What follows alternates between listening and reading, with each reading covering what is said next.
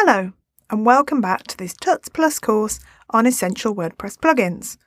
In this part of the course, we're going to continue looking at performance, and I'll show you how to install and configure the WP Optimize plugin.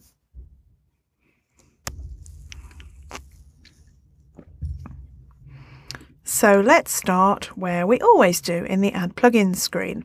And here I've searched for performance, and if I scroll down a bit, I get WP Optimize. So I click on the Install button, wait for it to install, and then I'll click Activate. So the plugin is now activated, and to access the settings, I go to WP Optimize here. So this gives me settings and configuration that I can use to make WP Optimize work better for me. Now here in the introduction screen, you can see there are some links. So there's a link to documentation if you want to find out more, and there's also a link to the premium version, which gives you extra features. But let's start by dismissing that and taking a look at some of the options. So this plugin gives us three main ways that we can optimize our site. The first one is by optimizing the database, and that means clearing out anything that's not needed in the database and just generally tidying up the database and making things run more smoothly. The second is images. By compressing images to the size that's actually needed on a page, we can save a lot of space on the server, and we can also save time when pages are loading. We've then got caching. Now, if your hosting provider already includes caching in their hosting plan, you should not turn this on. So by default, it's turned off, and I will leave it turned off because my hosting provider caches as part of their service. But if you turn it on, what that will do is every time a page is loaded, it will save that page as an HTML file. And then when that page is loaded again, it will just pull up the HTML file instead of having to reload the page and recreate it from the database using the PHP template from your theme. We've also got some settings, so we can schedule cleanups, and we can set where to save logs of optimization that we do, and we can also change settings with discussion, so that's trackback and comments, which might speed up the site a little bit because it means that the site or particular posts aren't going out looking for trackbacks and comments and spending time populating the page with those. So let's start with the database. Now, because I'm also running Updraft Plus, I can check this box here where I take a backup before I optimize the database. And it's a really good idea to back up your site before you optimize the database, because otherwise if something goes wrong, your site is broken. If you take a backup first, it means that you can restore from that backup if you need to. So let's take a look. Let's dismiss that. Let's take a look at the defaults here. So by default, it's cleaning out post revisions, because every time a post revision is saved, that creates an extra object, an extra post in the WP posts table. So you can clean all those. You can clean out auto draft posts, which is where WordPress creates an automatic draft for you rather than you saving a post as a draft. You can clean trash post. You can remove spam and trash comments and unapproved comments. And then we have options with regards to transient options, pingbacks, trackbacks, metadata, comment metadata, and relationship data. Now, there's no data here for it to clean up, so it hasn't checked those. So I'm going to change one item because I don't want to clean up all my post revisions, because I do sometimes use those. Now, it's worth looking at your site and identifying if that's necessary. So, for example, in some of my client sites, I use post revisions quite a lot because occasionally the client might go in, add some content, or even copy in some code from somewhere, and if it goes wrong, I can then roll it back to the previous revision and make edits for that client if they need me to. But on your own site, you could probably clean up all the post revisions. So in fact, let's do that. So it will optimize database tables, but it won't optimize tables using the InnoDB engine. And if you want to know more about that, you can read the FAQ by clicking this link. But I'm going to stick with the defaults because I generally trust the defaults on a lot of these plugins. So we click on, first check Take a Backup with Updraft Plus, and then we click on Run All Selected Optimizations. So it's uploading some files to remote storage because I already set up Dropbox with the Updraft Plus plugin, and it's run my backup, and it also run the optimizations at the end. So if I go down now, you'll see that there are 0 post revisions, auto drafts, etc., because it's removed all of those for me. So that's one way I can clean things up.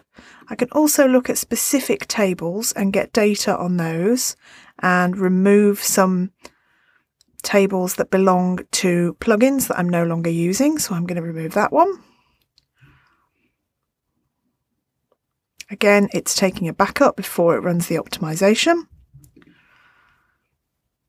I'm going to remove that one as well, because I know I haven't got that plugin installed.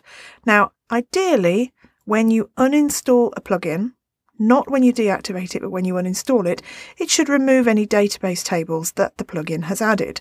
But that doesn't always happen. So optimizing the database like this cleans out your database and removes any tables that you don't need. So all that looks fine. So now let's have a look at images. Now, compressing images can really speed up your site because it speeds up the loading of each page.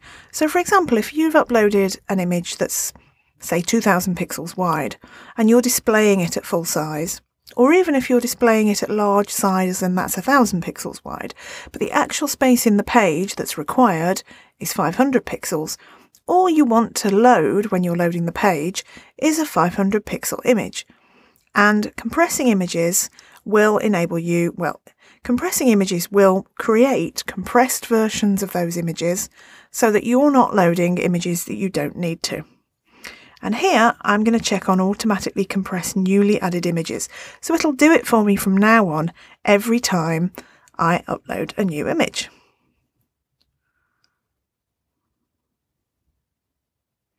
So by default here with compression, it's going in between maximum compression and best image quality. So it's giving me a compromise. So I'm going to go with that. And you can see I've got a load of images here that are uncompressed.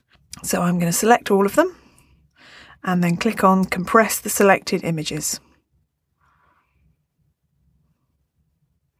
So that's now working away to compress my images. And you can see it's counted how many images need to be done and how many have been done. And that number will gradually go down and that will gradually go up. And while this is happening, you might want to go and make yourself a cup of coffee and just let it run away in the background. Don't close your browser window as it says, just let it do it. Because if you try and stop this process halfway through, it could end up breaking some of your images and meaning they don't load properly in the page. So now that's complete and I get a message telling me 66 images were compressed and 1 wasn't. So I can look at the logs to find out what's wrong there. But I'm happy with that for now, so I'm going to close that. And that's my images done. So here we've got some other features which are premium features. So those can speed up your site even more with the images, but I'm not going to worry about those at the moment because we're focusing on the free version. Now, if you wanted to use caching, you could select the Enable Page Caching here, and you've got settings here with regards to caching. So, for example, separate files for mobile devices, logged in users, and how long you keep the cache for.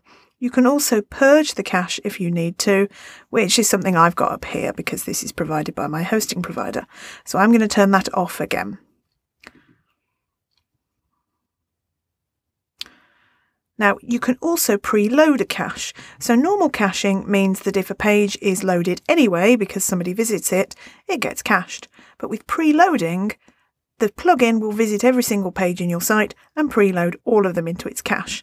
Now, that could speed things up if you've got a site where people are visiting all of the site or most of the site.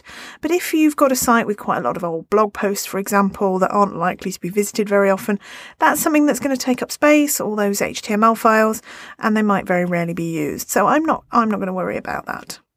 We've got some advanced settings, so you can exclude some specific pages from your cache if you want to. So if you've got a given page or a post that you want to ensure isn't cached, something where you've got dynamic processes going on or some JavaScript running, you could exclude that from the cache. gzip compression is enabled, and that will compress some of the files within my site. And we've also got browser static file caching turned on, all of which are things that will help speed up your site.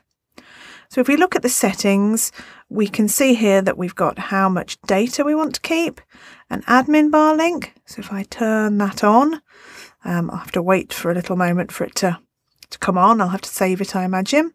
And you can schedule cleanups. So let's do that weekly.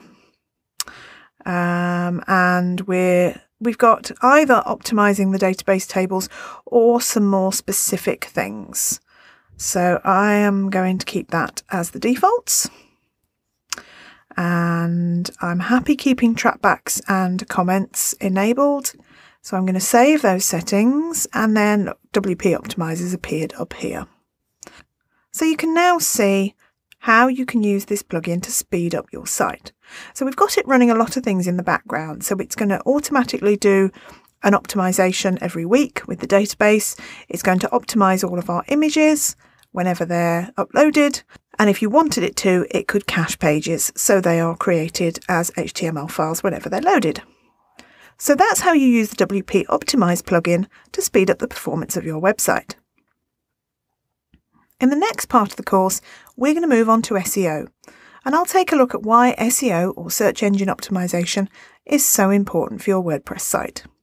See you next time, and thanks for watching.